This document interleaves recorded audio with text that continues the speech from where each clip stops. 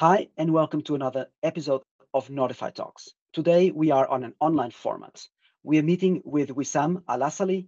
He is an assistant professor of the IE University in Segovia, and he holds a PhD in vernacular building crafts and construction technology from the University of Cambridge.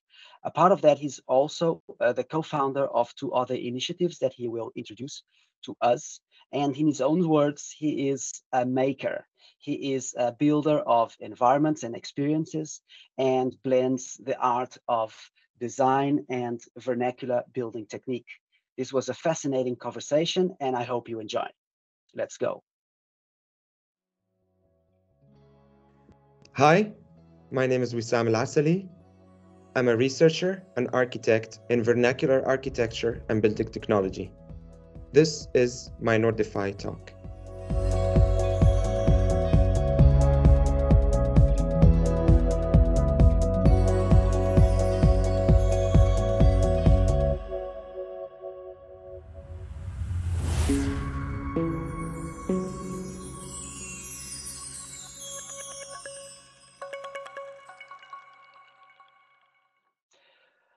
Hi, Wesam. Welcome to NORDFY. You have such a rich and interesting professional trajectory that before we actually dive into the details of your professional career, it would be very interesting to know a little bit more about you and your background. Okay. Well, first, thank you so much, Tiago, for this invitation. It's really great to have this conversation with you. I have to say to the audience that we know each other in completely different contexts.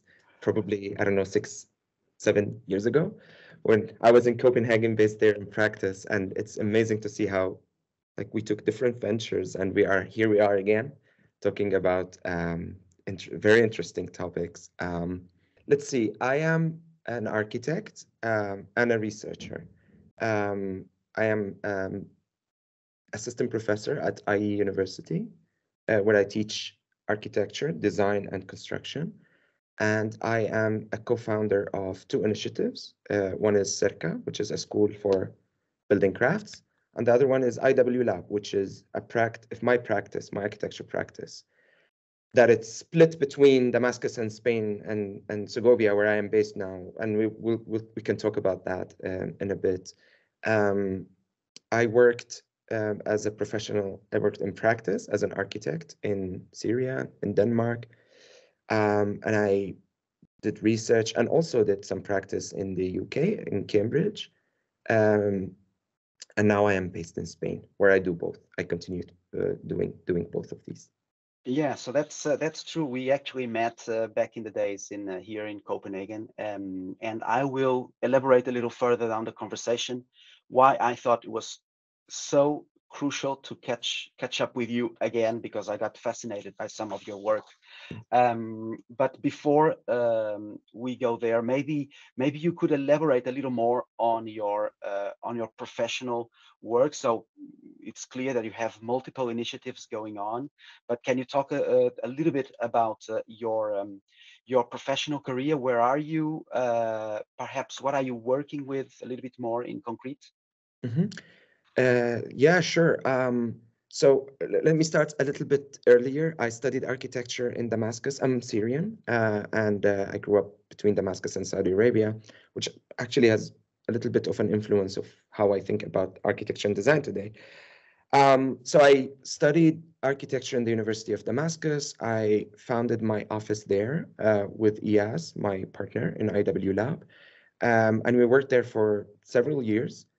Before I had to move to Denmark. And I say I had is because I had to move to Denmark, which has been also a great opportunity to work in companies that works in the field of architecture. But I've always had this urge to academia in a way. And so after 5 years of working in Copenhagen, I decided to go back to school. And I did master's and PhD at the University of Cambridge. There, for me, was the prompt to work with local building techniques, specifically tailored for a scenario of post-war reconstruction in Syria. But that, of course, kind of diversified into many other questions, because there has been many catastrophes and wars that there has been lots of experiences that we can learn from. So I started to focus on Spanish local technique post-Civil War in Spain, the work that has been done in Cuba and the dawn of the revolution, and so on and so forth. Always interested in architecture and construction. And what was really the kind of vignette of this architecture and construction scope was the notion of scarcity and abundance. Like, how do we think of resources, right? And maybe kind of not think, but rethink these two notions in architecture. So I am still fascinated, and I think I still want to work on these kind of topics, how local building techniques can co-op with first the development of design and technology, and second with the notion of finding scarcities or fighting scarcities or finding abundance in things that we usually don't look at. Basically, that goes into let me see. It covers areas where design is not the like the regular notion that we think of, where a designer make a building, then it goes to permits, then it's construction. So here I'm talking about maybe self-construction or vernacular architecture, which can be seen both in the global south, but also in areas like Spain and Europe as well. Yeah, I mean that's we're gonna keep on touching upon that part, because of course I'm also Southern European and I have this passion for vernacular architecture. So I'm also fascinated by the work you have been developing, and because you have a broad spectrum of competences that span from the creative side to the building side. I would like perhaps to ask you, how do you see yourself? Are you do you see yourself as a designer? Do you see yourself as a builder, or rather a teacher, a practitioner? How do you where do you put yourself? If you put, or it's of course obviously a mix of everything, but if where is the strongest Wesam angle? Okay, that's Tiago, that's a really hard question, and I'm always faced with this question, and I would like to think about the work that we do, maybe as a mix, but it's maybe if I can find a fourth category, that it's not a mix, but rather something that integrates all of these in one, I would prefer to choose that. And I've been thinking about this lately, and I think it's maybe about, I would like to say I'm a maker. And making is super important in all aspects of the things that I do in my research at IE University, in my work at IW Lab, in teaching construction techniques in CERCA. In all of these, I think I centralize making as the main inquiry that really interests me. And making is fantastic because you can co-make something with someone who really knows about what he's doing. You can co-make, I don't know, like a timber ceiling with a carpenter, and then you're a learner, right? And you can invite people to make things with you, and then you're teaching them. Then you are an educator, and you can look at someone who's in the making something, and you can be a researcher, I don't know, tapping on ethnography, or you can take the pieces that they're making and think about it, and you can become more interested in the fabrication. So I think making, at least for me, it kind of interweave all these like learning and teaching and researching and practicing at the same time. So I would like to think that the work I do is really interested and has like this endless curiosity to making in general. Well, that was actually a great way to put it. Obviously, a maker, maybe and it's obvious. It's clear that it's not just maybe a maker of spaces. You see it as perhaps a broader understanding of environments. But I'm going to stress a little bit more on the same point almost. So where's your passion burning harder? If you could choose, let's say that there's no financial restrictions, there's no perhaps family attachments. So if you could choose, what is that you really enjoy doing? I guess I know the answer already by now, but I have to put up the question. No, no. I think that's a fantastic point. I mean, the no restriction scenario is is fantastic. I don't know. Maybe I'd have a trailer where I would having, I don't know, like all the tools from a small robotic arm to small CNC to also, I mean, jigs and tools, and just roam around and look at people and cultures of making and interact with them, learn from them. I think that would be what I would love doing if um, if that's a possible scenario, and maybe I'll do it someday. Who knows? I think, but if you want me to phrase this in a more kind of a theoretical kind of framework, maybe I would say that for me, my passion is about giving a practical and theoretical critique of how architecture today think of resources. So I really want to stress that that notion. So if I am to rethink resources, I mean jumping behind this linear approach of extraction using transport and etc. And integrate other ways of understanding how resources work and how we translate resources into architecture. Now, what are the other alternative resources that I'm interested in and I am very passionate about? Well, basically what non-architectural agents work with resources. I think we can learn a lot from them, and we can integrate the way they work with the way that we design, and we can work with them. So there are multiple kind of levels in which we can interact with non-architectural kind of agents. Some of them, they call it indigenous, vernacular, local making of buildings, but I kind of try to avoid limiting it to those, although I work a lot on in these contexts. I think there's a lot more than that, because if we say if we choose only indigenous, for example, we're kind of, it's very important, but I think it kind of try to give an acute other extreme of modernist architecture or modernist thinking of architecture. And what we do by doing that, by this over contrasting, is that we lose these many grades that are in between, and I'm interested in, because not every space still has its indigenous practices. There has been many hybrid ways of making. So to kind of cap, I think again, I'm interested in a practical and theoretical critique of how we use resources, and that includes, but it's not confined to, indigenous, vernacular, and local architecture. Yeah, so let's pick up on the indigenous vernacular point, because our conversation will revolve quite a lot around the intersection of design and technology. But I'm also interested in understanding, you have this passion for the indigenous or the vernacular architecture. You talk a little bit about your background.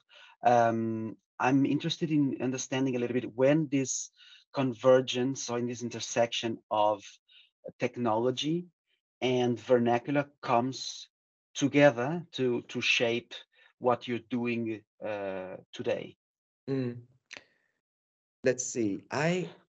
Okay, so let's think about, let's dismantle, or let's kind of delve into some of the concepts that you have. First, I mean, I think we should really get it clear that technology is not born today, like with these tools of new fabrication. New fabrication technologies are available, but technology has always been part of how we build, like for ages and for centuries, right? It's the techne part it's the techne part that it's about knowing how to, or the art of applying knowledge into materials, right, and material work. So I mean, the way with which a carpenter is doing a joinery and the tools that he uses and the tactics that he uses are also, for me, like it's the technology of construction, right? But I think, like, knowing that, I think what's the shift that it's happening now is we're going to, although it seems completely the opposite, and we're diversifying the products of architectural products, I think we're going to universal solutions and universal machines, right? So for the universal machines, fabrication technology in general and construction technology in general is heading toward this machine that does many things, right? So the diversity comes from the products or the output. It can make a bench, it can make a wall, it can make a column, it can make a slab. And I think this is fascinating, you know, in a way. So this is kind of additive manufacturing, robotic arm that makes many things for you, from a vase to a house, okay? And although, again, it seems like it's opening endless ways of things, I think it's opening endless ways of products, right? But the process is basically the same. Scale is different, speed, materials, but it's just the same. The other thing is the universality of solution. And I think here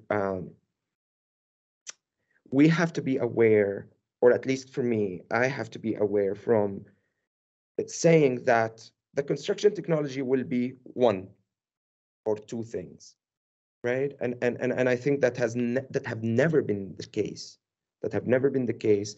And it's I know sometimes it's useful because it kind of delivers the message clearer, but I think also negating or saying no, there is a plurality in construction technologies that is very much situated to different contexts is also important to say. So we always think, you know, like additive manufacturing or construction for assembly or fabrication for assembly technologies, they are going very fast. And I think this is fantastic. I don't think they're going to be the solution. I think they're going to be a solution of specific context, right? So for me, that's where I think the margins are important. And I would like to say that, yeah, again, there has been a huge plurality of ways of making. I mean, since the Industrial Revolution and its impact in construction. And I'm interested in how these margins accept or reject technology, right? And how these margins try to work with it, and how we can actually get the benefit from approximation between the advances of technology and what seems to be the complete opposite of technology, although it's not always the case. But this, I agree with you, of course. But this fascination of this, or this proximity you have to technology has increased more recently, or it's something that you have always been passionate about? Yeah, I think it's so again, back to where I grew up. I think so I come from an you know, like an area where everyone is a maker, like a shoemaker, carpenter, a pottery maker. Everyone is making something, and you know, my extended family, every uncle or every aunt, they do something, right? One is they weave, they make shoes, they many things. And so I think I kind of appreciate a lot the human aspect of making, you know, and what does it mean to work with making. But I was always fascinated by also like jigs and tools that those people use in their making. I was always interested in, like, now moving very fast forward to study an architecture. I have been very much since the beginning quite interested in you know, vernacular building. And of course, you know, like I had an influence through studying Hassan Fathi, for example. I spent the whole kind of year trying to digest his building and think about his building. I worked also closely, although we didn't work on, you know, like what they call traditional architecture, but I worked with people who worked with traditional architecture in the region. namely Hussam Jairudi. He's a Syrian architect.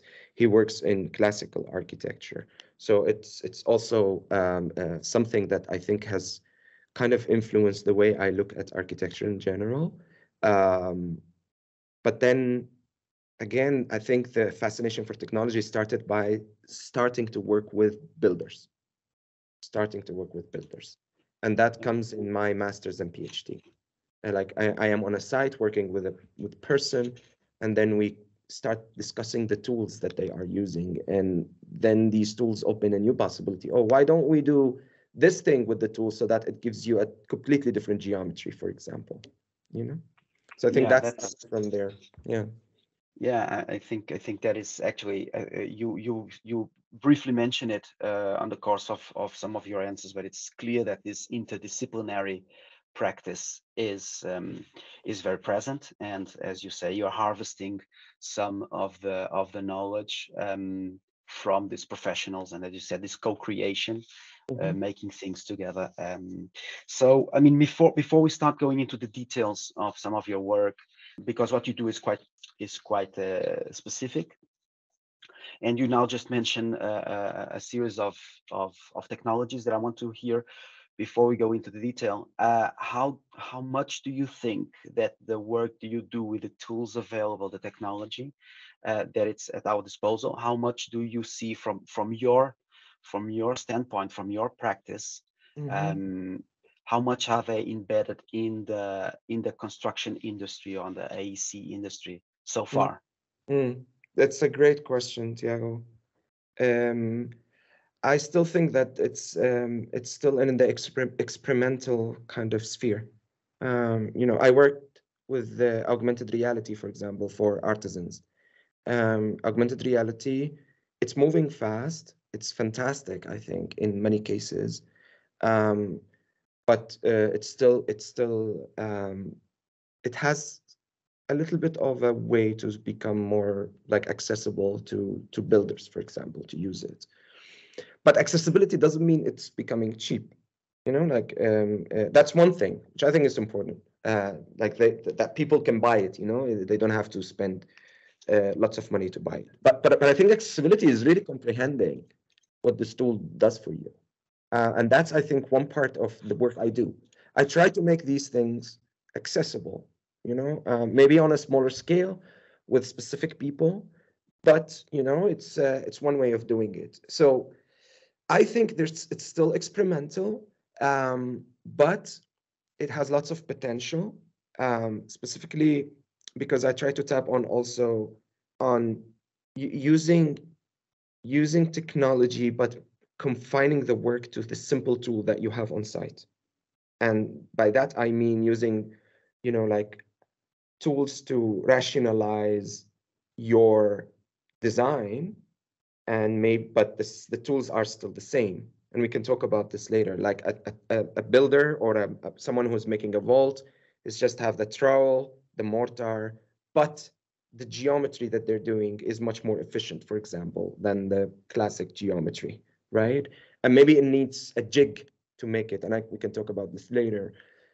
So there's also this, like, how do we use this very kind of interesting tools of analysis, but then the construction itself, it stays simple. So on that, I think there's lots of possibility because it's already embedded in the construction technology without having to like interfere with huge infrastructure of tools and technologies to be purchased and installed, etc. Wissam, you have been talking about maybe verbalizing slightly different what I consider is very important, or in my opinion, it's becoming again more and more important to approach the practice from an interdisciplinary way, really learn from other disciplines and other perhaps creative and technological fronts. So maybe before we dive a little bit more into details of the solutions that you are crafting, maybe talk how do you think this technology and this knowledge, all these things that you're looking at, is currently integrated into the practice? Are they not? Could you maybe phrase it a little bit? Sure, I have two answers to this, I think. The first one is that when on the technology part, where I experiment with AR, for example, and with making tools for builders to build faster, for example, it's still in an experimental kind of approach. It's going really steadily to become better and better every time. But I think there's still a way to make it accessible. And by accessibility, I don't only refer to it being like cheap to buy, but also to comprehend, through by builders on site, and construction companies and all that, like the width and breadth and of these tools and the way they can impact their work. So I think there's a lot of work there, and I would like to think of the work that we do as part of that, like part of making these kind of things more accessible from like an understanding point of view. The other answer is that I think it's very integrated, because I already engage with already existing building traditions and local techniques, right? So I try to work with these techniques, and usually those, now sometimes they are not considered in the, like typical architectural design and construction companies, but they still operate in many cases. Sometimes they operate in an informal construction way, so there is no architect at all, it's just the builder doing something. Sometimes they operate in a restoration project. Sometimes it operates in even, like experimental project. So they already exist, and they are the construction industry. So I would like to think that it's already integrated, and I'm just, like I'm jumping and being part of this plethora of traditions and building cultures that I try to have a conversation with. Okay, I like that of the building cultures, because one of the things that I've been I don't know, maybe talking to myself, is to focus on what is design uniqueness these days. And as you know, I'm Portuguese, and I try to, although I've been practicing around in Europe, and I've been here in Denmark in the past 16, 17 years. I find that, in my opinion, globalization and internet has paved the way to create an architecture that, to some extent, doesn't belong anywhere. And the way I see it, and that's also something that I really appreciate in the work you're doing, design uniqueness came until recently. It was very rooted and connected to the place. It was connected to the cultural background, to the tradition, to the material resources available. You talked about scarcity, but also finding the abundance, local techniques. So to me, it's a little bit, at times I feel sad that architecture today is losing those roots. And in my Portuguese to English translation, I would say it's kind of lacking soul. What is your perspective on the state of contemporary architecture today? And maybe you agree or you disagree with the way I'm seeing things. No, it's also, yeah, a fantastic question, I think, because it kind of ties everything that we're talking about, like technology, and it seems like we're talking about, and you avoided saying style, and I agree with you. It's not a style. It's Yeah. Well, I can say that I think that the way we have been, we went to school and learn, there was always kind of a movement. There was always kind of a style. And those styles were rooted again in that circumstance, cultural and financial circumstance of the area.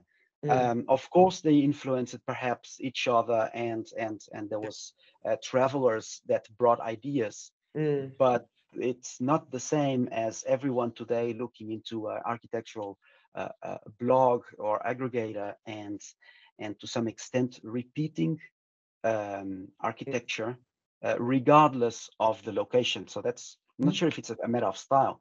Rather, the buildings today can be here or can be anywhere. That's my opinion.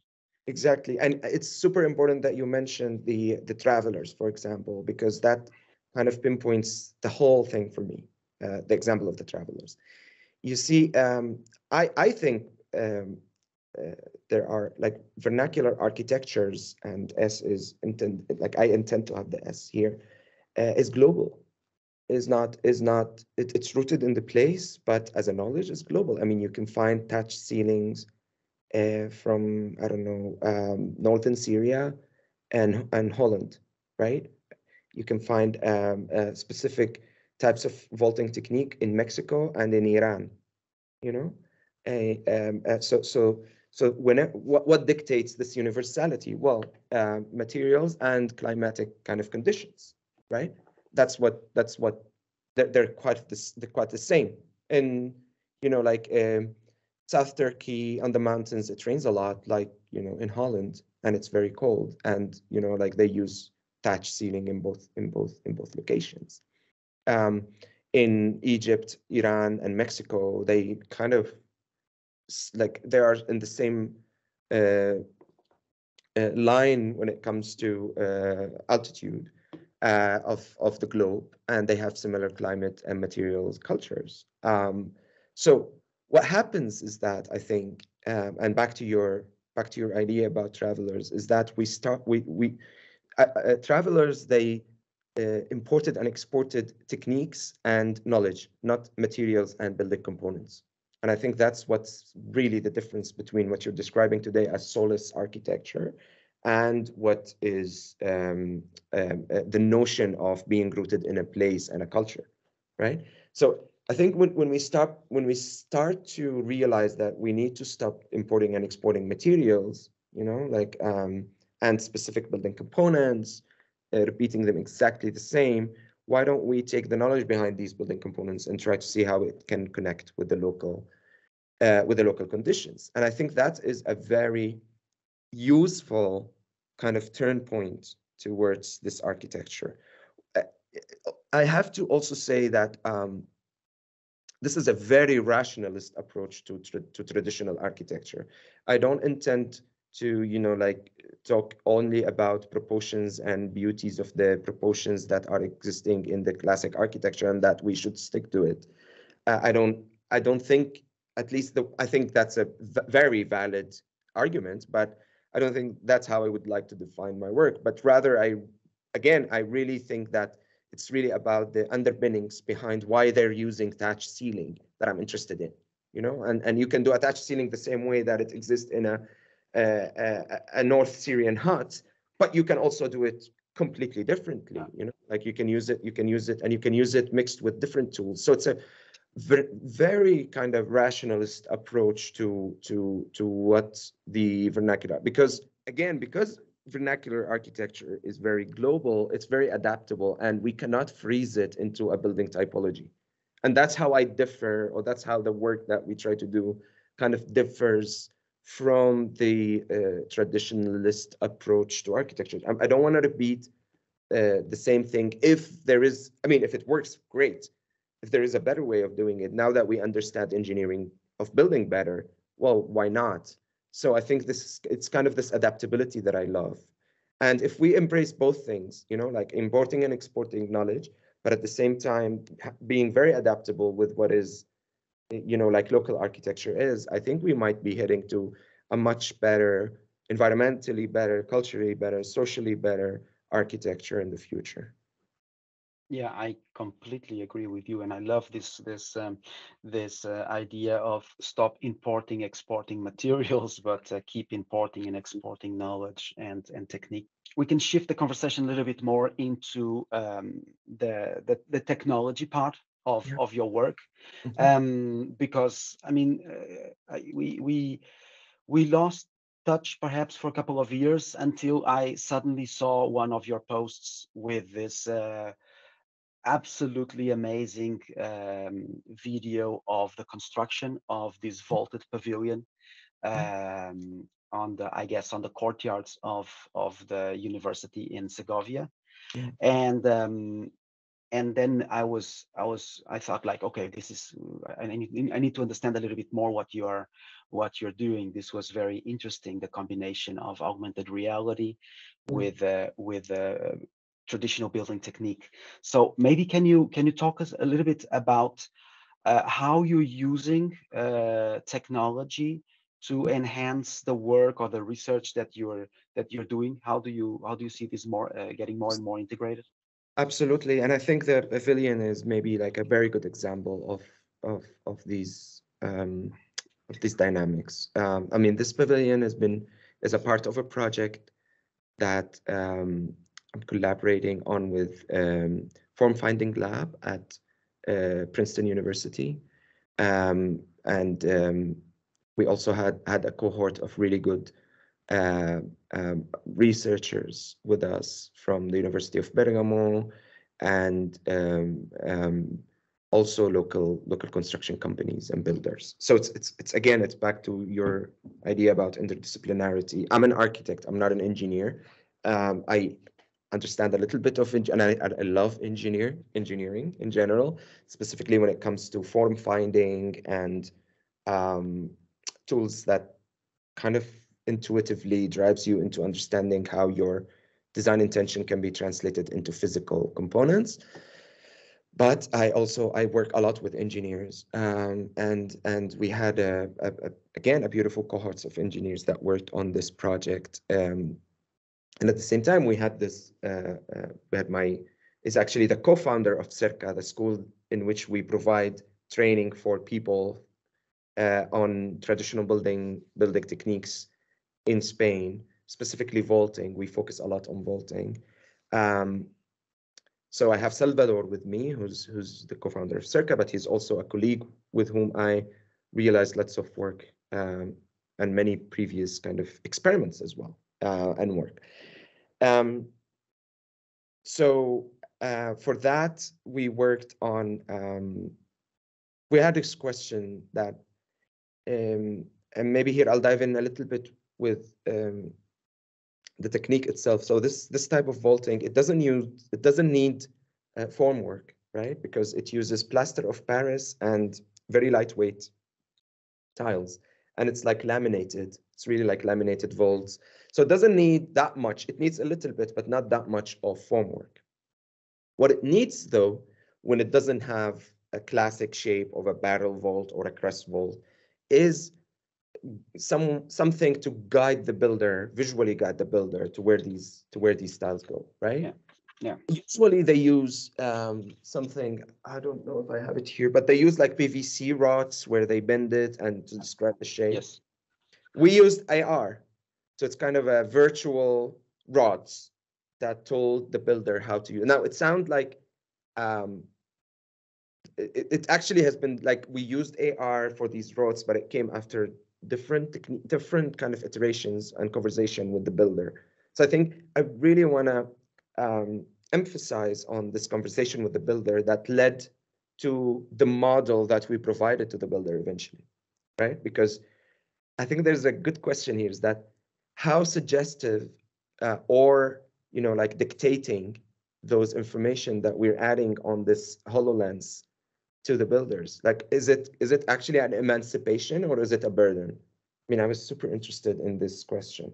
Is it helping or is it like not helping? And was it helping? It is. It was. Yeah. It was. I think it was, but it took some time to actually realize like how much information do we give to the builder to build this. So this is basically like an example of the research that I do that kind of try to fuse, building technology of today with traditional building techniques. Yeah, and that's the amazing part of it. But then maybe my question needs to be: so are these tools really helping us just to increase the efficiencies and calculate perhaps very difficult ways to put together these geometries? I'm guessing everything that you do is pretty much double curved. So are just the tool here like this convenient accessory that allows you to deliver, or do you see that these digital tools are actually helping us to do something that we previously couldn't? Perhaps we are actually allowing ourselves to do something completely new. Maybe not now yet, maybe not yet now, but do you see that it will evolve that way? How do you see it? As an accessory or more than that? It's also like a very good question. Honestly, I think it's too early to know. It's too early to know. And maybe again we go back to the problem of accessibility. It's not yet, like very much in hand, or we don't really know. It's not something that we use on a daily basis. So that I think that then maybe we can start to ask if those are relevant or not. Back to the exact kind of question about, for example, the last experiment that we did, it helped in a specific way. And I think, I mean, how do we measure that? Well, we do conversations with the builders, with everyone who participated in this, and it seemed like it provided a solution that could be very useful in the future when, like a builder use it autonomously, right? Like they're using it without the need to have all these people around them to do the sets for them. And that was a case, like the builder has been very interested in the tool, and we're trying to purchase one for him, and he might want to use it on his construction sites as well. So, but again, to avoid universal kind of solutions, I think it didn't work in other crafts. For example, in a specific carpentry craft that we're looking at right now, this craft relies a lot on templates, and those templates are easy. They're easy to fabricate. You can laser cut them. I mean, they don't, like, AR is not useful there yet. Yeah. I mean, there will be a day when we think like, yeah, in this specific type of craft, maybe we can use it in this scenario, and that would be it. But I'm bringing this example to say that everything has a little bit of a specific kind of conditions that drives how successful or not successful each technology is, right? I wanted to say something, but you wanted to ask something before. But no, not necessarily. I think that you mentioned something about it's perhaps too early to know what's the answer, and to that extent, in one of the videos that I've reviewed to prepare for the interview, there's the video of all of you working on the garden, and I think his name is David Goodman. I think it is the dean of yes, of the IE Architecture School. He says, and I have to quote, the future, I believe, will somehow be in this dance between surrendering a certain amount of control to machines in certain areas, maintaining control, and then working together to do things that we couldn't separately do, machines and people. And I actually think that this is one of the things that you're perhaps also emphasizing, that you don't need to enforce a certain tool to a certain discipline if the tool is not really helping. Yeah, I totally agree with that. I think he puts it in a very poetic, beautiful, but also right way of understanding how we deal with these tools. And I have a little story about we should also. I mean, technology, for me at least, technology is not always like a giant manufacturing plant that does millions of houses per second. That's one side of technology. It's valid, it's great, but I don't think we can confine technology to these conditions. It's not this one robotic arm that it's, like held on a drone and it 3D prints house forever. That's one part of it, again, and it's a very valid part, but I don't think it's the only part. Jigs in crafts teach us a lot. Like a jig, again, back to universality of tools, a jig is the complete opposite of universality of tool. It's something that you make to make something specific, right? It's kind of a mean that you fabricate, but because you fabricate a jig, which might be just a triangle, you don't need that huge infrastructure, right? It's something simple, you can do it, it does the job for you, but it kind of leads to a metamorphosis in the way that you make things. Sometimes, not all the time, but sometimes. I'll give you an example. In Catalan modernism, builders of vaulting, they were using, again, things to describe strings to describe battle vaults, to describe stairs in Catalonia. And then came a brilliant architect called Antoni Gaudí, and he told him that if you use the same strings as jigs, but if you change the composition, you can start building hyperparabolic geometries by just, like doing two cylinders, two circles, twisting them, you will get a doubly curved structure, right? What did he do? He just worked with jigs, but that jig kind of contributed to the amazing, unprecedented architecture of Sagrada Familia and other buildings of Gaudí. So we shouldn't underestimate in technology these kind of small things that we use and builders use to actually influence the way with which we think about construction industry.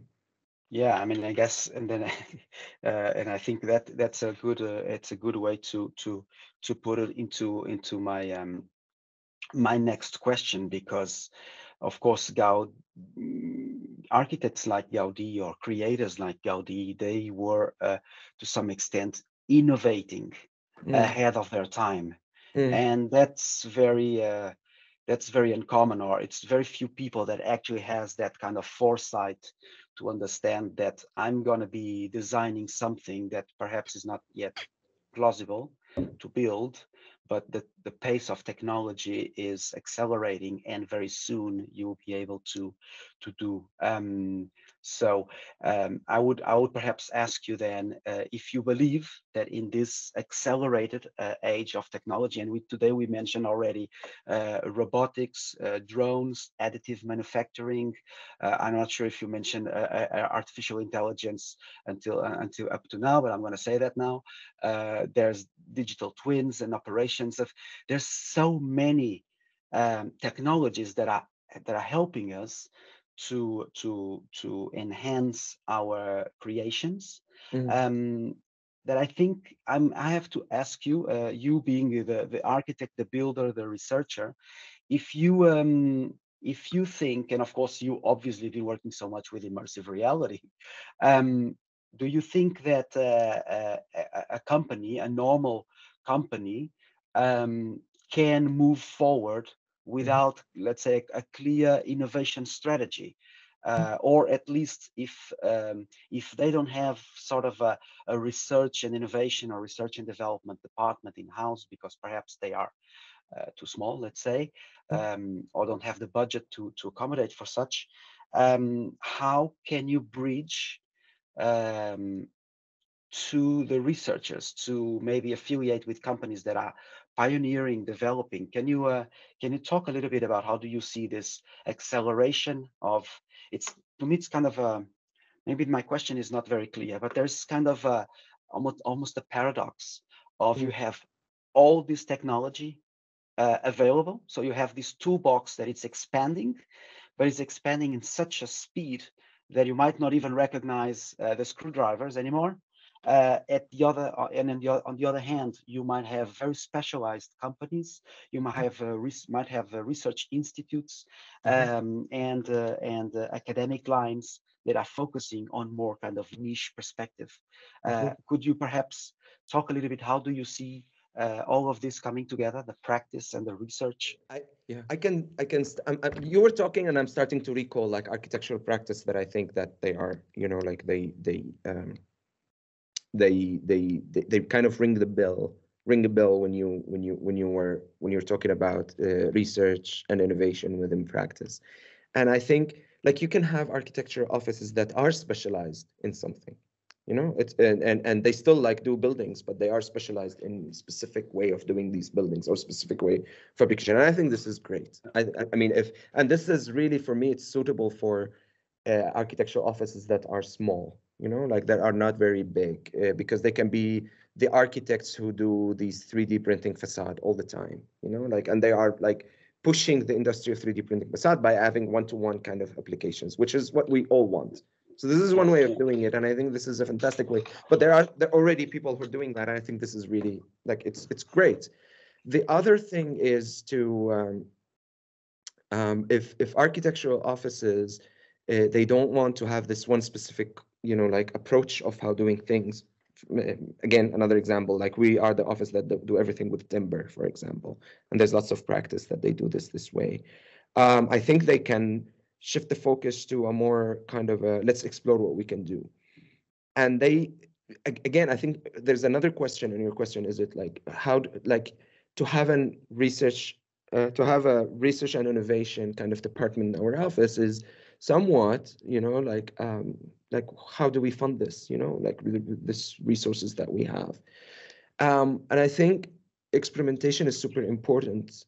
For me, if I were to do this and have an architecture office and I don't want to have a focus and I don't want to have a, like I would be focusing, I would be playing, I would be doing things through making again. So in architectural offices, traditionally they had this model workshop, right?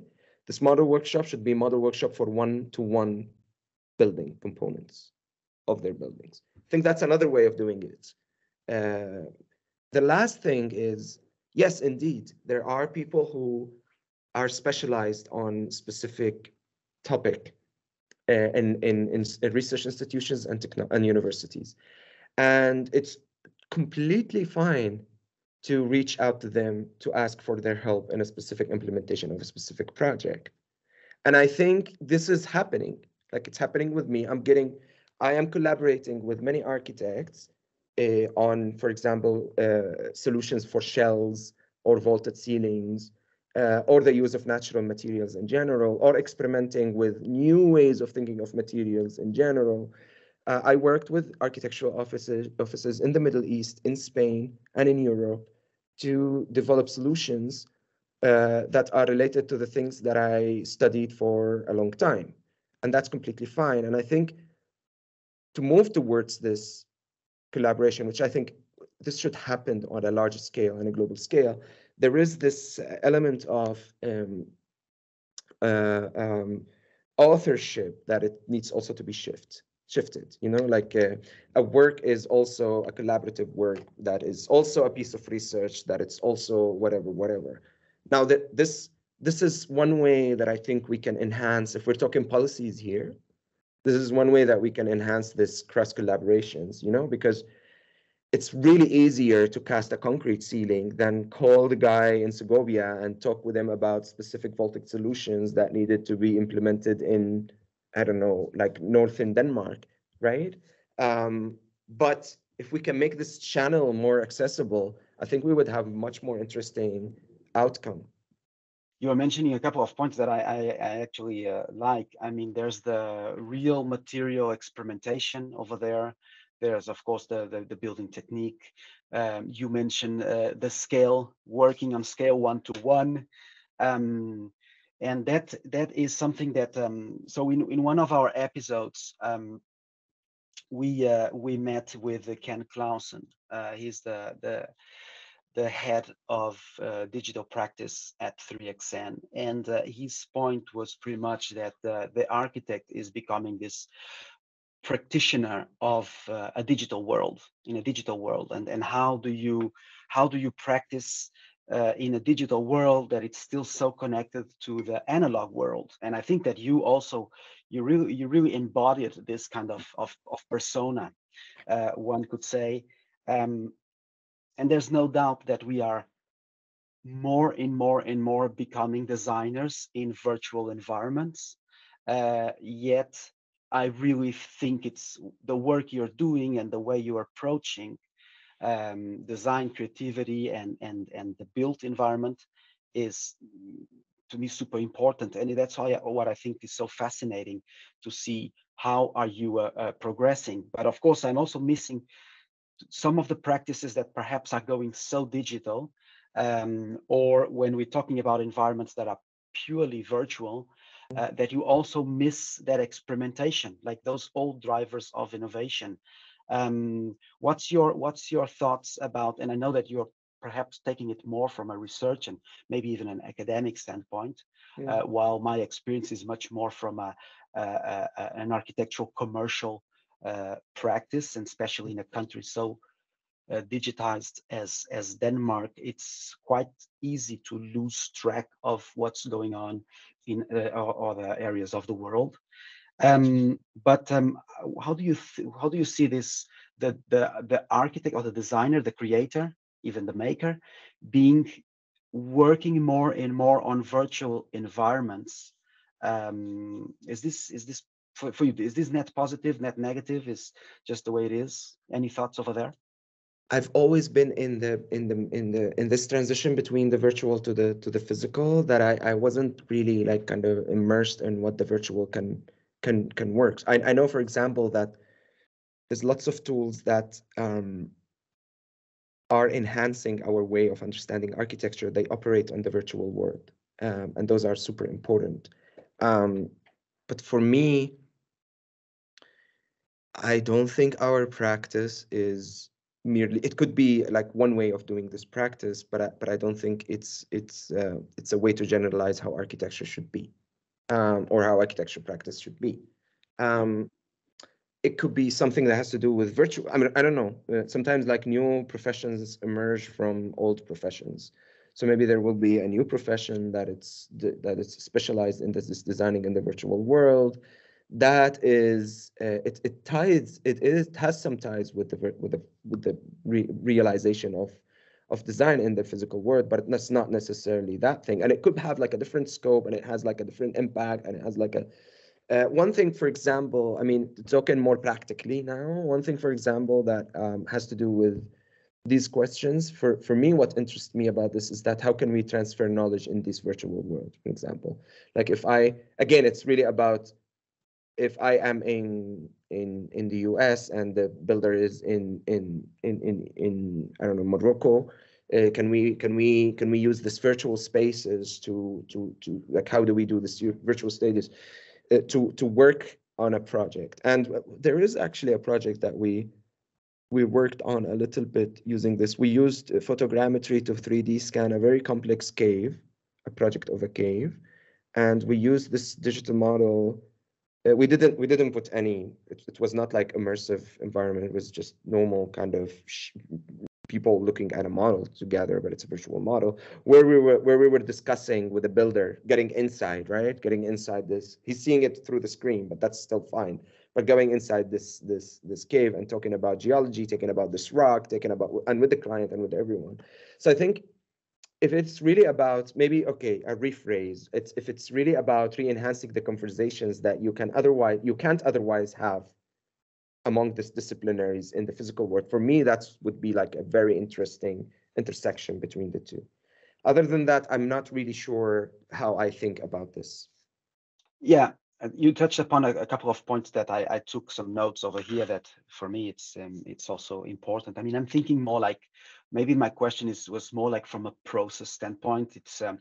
It's while is it exciting, at the same time for me to think that some of the practices are globally, they are jumping into technology and are able to deliver more informed designs and Mm, more creative solutions. I find that fascinating. And so the tools are, that toolbox is, that as I mentioned before, is growing, and it's fascinating when people are actually able to pick all those tools and deliver an augmented design.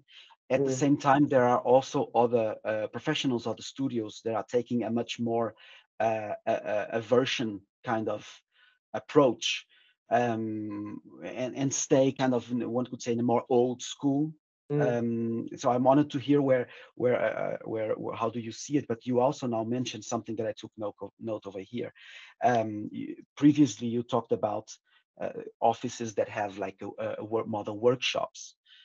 It's obvious that, at least to me, it sounds obvious that a studio that has already that kind of back and forth experimentation between the design and the sculpture that they are creating with the final result, they should somehow upscale it from the small model to mm, real, like the fabrication lab. mm, um, and then, of course, we also talked about the part of innovation. Then you might be having all this research or innovation. You might even talk about a certain department, but it's also, from my experience, sometimes so hard to then integrate that across the teams if it's not embedded in the structure of the company, if it's not mm, part of the founders mm, approach, it typically just is probably just something that someone in one department has a passion but doesn't come across. But to go a little bit into your answer that you talked about, maybe this technology will also allow us to develop emerging professions based on old techniques. I find that actually quite fascinating. And obviously, this new technology has all the benefits of learnings mm, and collaboration across regions. mhm. Um, maybe we can now talk a little bit about technology is an abstract word, because technology that might be available here in Denmark is different from the technology that is available in Spain, where you are, which might be very different. So the technology is the same, but we go back to what you said: is the accessibility Mhm. to the technology that we are approaching from a different standpoint. So it might be like different regions have different access Mm, to technology, and this needs to be taken also into consideration. So one of the questions that I was thinking of giving you today was in regards to, there's these asymmetries. So there are countries that have more or less yeah. access to technology. They might be more or less digitized. Mm, Um, but we also seeing at the same time that there's an asymmetry, at least until recently. Um, the state-funded research institutes or the academia was really pushing forward these developments and the accessibility to the tool. Now we shift perhaps more into commercial firms that are really putting lots and lots and lots of technological developments out in the world, but the symmetries are still there. Do you have any thoughts on how do you see this acceleration of technology, perhaps bridging the gap across regions, across cultures, perhaps boosting the developing world, or how do you see it, this yeah. kind of cultural asymmetry? I am more pessimistic on this note. I think here we're talking about conditions that are really entangled with political, social, and global kind of realities. And I think if we don't address technology in relation to all these, it's going to be kind of um, an approach that it lacks something, right? It lacks the connection between this technology and the realities of these worlds. So I I think this asymmetries. First, we need to ask why do they exist, right? And I think there's a lot to talk about here, but maybe this is not the topic. This is a Yeah, we could have another 1 hour conversation just that on that. that's so true. I mean, we're there is a post-colonial realities that we have across the globe that it's really hard to neglect, right? And its consequences and implications we are still living today, and like we kind of know we live with that. I mean, me as a person who's coming from Syria in the Middle East, live with that in every day. So I don't think technology is a solution to to those problems, and those problems are really inherently um, um, intertwined with the built environment. I want to bring back the conversation to our profession, right, to the built environment.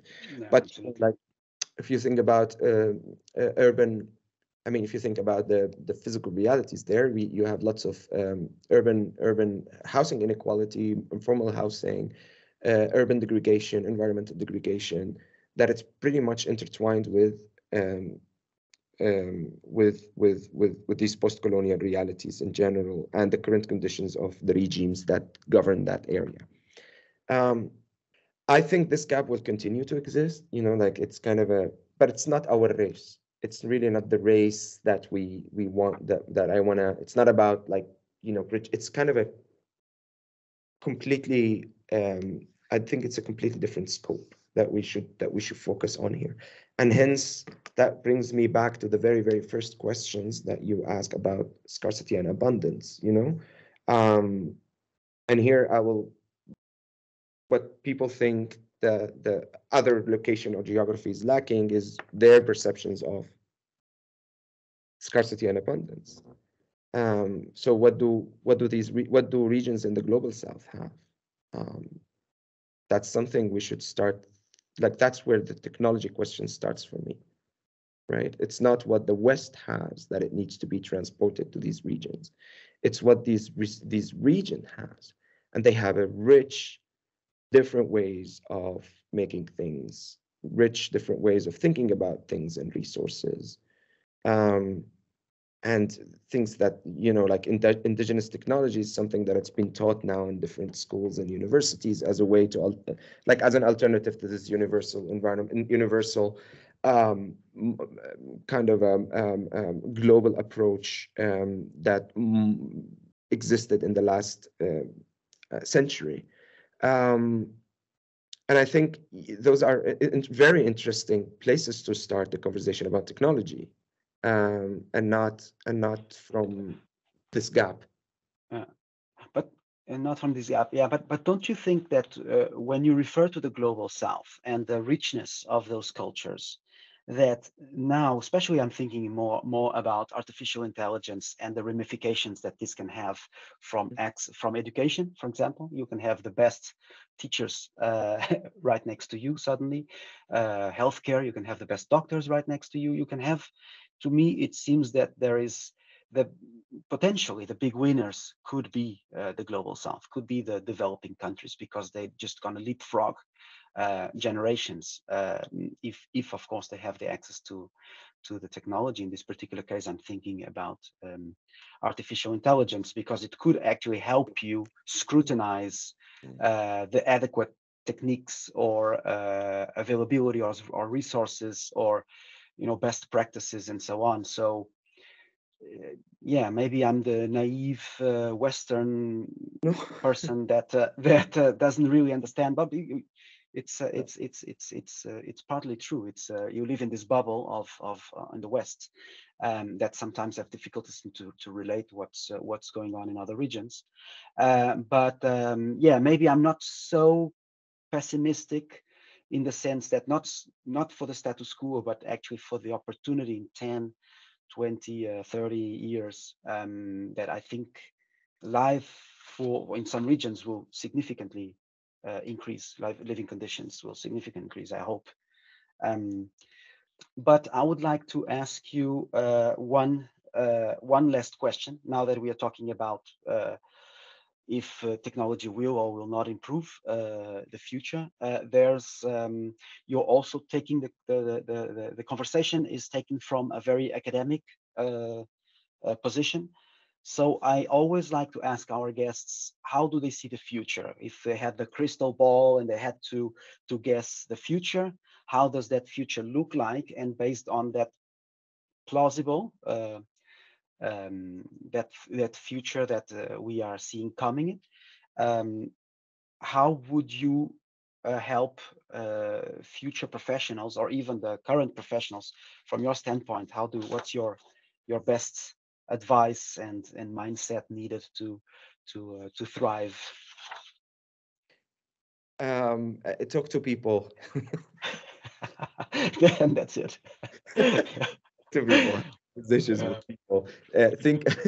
I mean, I think the future, although it like you can talk to ChatGPT endlessly and Midjourney to generate photos endlessly, which I really think this is great, you know. And those are actually communities. They're forming communities of practice, right? There are people who are sharing this interest about this specific tools, etc., etc. What I'd really like to emphasize, I think the future is interdisciplinarity. going to be composed in this interdisciplinarity between different things, because the products, again, they're going to be very much diversified, that you would always need people to complement the way you think to realize things, right? And maybe I think that, again, there is, oh, let me recap, Tiago. So I was saying, talk to people, and I think the kind of the future of this technology is going to be very dull if it's not in conversation with humanity and humanitarian kind of approach. And this is the academic kind of side of me saying this. And, you know, academia in general, it's slower than, you know, like companies, because there's in architecture, it has this humanity part that it needs to reflect on what's going on. And I think this reflection is important. So I think talking to people is going to be key for the development of a healthy impact of technologies on the construction systems and construction industries. Talking to people means talking to the present, talking to the past, looking into archives. You'd be fascinated how much of the questions that we think are new today that have been handled by someone somewhere 50 years ago. And so while tools can be fascinating by their efficiencies, I think we need to be grounded within our legacy of history, right? That the profession has developed, the humanity has developed, that at least we should be aware of it. And it's only by reinforcing the ties between those two things that we can arrive to a very, I think, important applications. And that's probably something that future generations can think about and develop. Yeah. I mean, I think it's a good note. We just mentioned the emerging new professions that probably will come from old professions, and you also mentioned that sometimes the answers are existing in things we did 50 years ago. I sometimes phrase over the years, I've been phrasing that. The solution probably is you can find those solutions to modern problems in solutions that are hundreds of years, if not thousands of years old. And I always like to go really back in time to see some of these solutions being applied to today. One of the examples that have always been like a funny moment at my previous company was when we would have to discuss a certain building corner design. And this was a very modular building, and typically younger professionals struggles to find the right corner solution. And then I would bring the example of a Greek solution for the corner joints. Because I do feel that as you said, some of these modern problems has always been architectural problems, has always been part of the master builder scratching his head and finding how am I going to solve this. So problem solving is not necessarily a modern issue. No. But yeah, so you also said talk to people, and I think as it's very popular here in at least here in Denmark, talking about buildings for people and the human-centric approach. So I do appreciate your point. Communication is probably at the root of half, if not all, conflicts in the world. And I think the more we understand each other, and the more I think we share knowledge, the better for all of us, regardless of where we're coming from.